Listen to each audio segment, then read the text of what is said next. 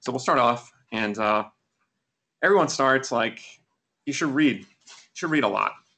I was like looking at radiology is a huge field. Medical school is not really applicable to it at all.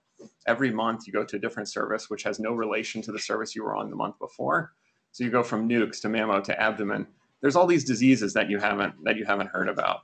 And I found these pictures of like some neuroradiology books, and I was looking at like the Amazon pages for them, and they're like heavy. Like this Osborne book is 8.6 pounds. This is Jim's book, 7.2 pounds. This picture, I'm not kidding, this is from Amazon. I don't know what they're trying to say about this book. They're putting it like, I don't know if they're trying to say that it's like a manageable size or that it's as big as a person, but it weighs 4 pounds. This is like 20 pounds of books. This is just neuro. That is a lot. So you should read. I mean, I think that's like very valuable. On the other hand, I mean, what do you do? Like people are like, read 2 hours a day, 3 hours a day, 10 hours a day. Like, where do you stop? Like, you just like stop sleeping, put Barkovich's book like under your pillow? Maybe. I think you should read a ton of studies, okay? And now you should read, but you will be better served if every day you pick up 2 or 3 extra studies. When it's 4:30 and there's like extra stuff on the list, and you could let the fellow read it, the fellows will read it. Like, it's not a problem. It's not a problem for me to read like an extra head CT. No big deal. But you will gain more from that than you will from reading later. Those things that you see like in the studies, they will stick.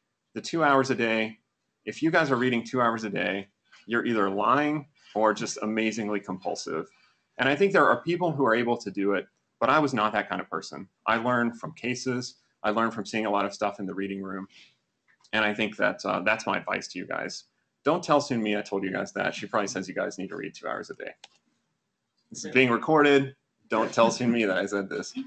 That said, you should read. I mean, you should do some outside stuff. I think it's reasonable to like choose realistic goals. Read realistic books, the case-oriented books, something short about a patient that you saw. If you saw a patient that has some interesting disease, brain lymphoma, whatever it is, like then take a look. Cholesteatoma, go look up those things because that's the things that you remember.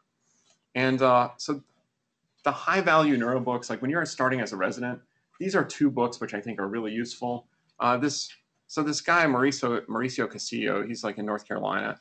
He wrote this huge book called Neuroradiology, and it's huge. And they came out then with this smaller book, which is supposed to be the companion to it. So it's called Neuroradiology Companion.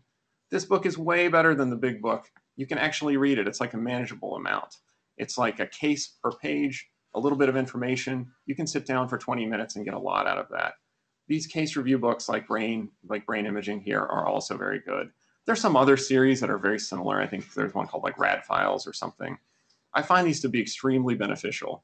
When I sit down like with requisites, I like fall asleep immediately or just want to go do something else. I think that these like stick a little more.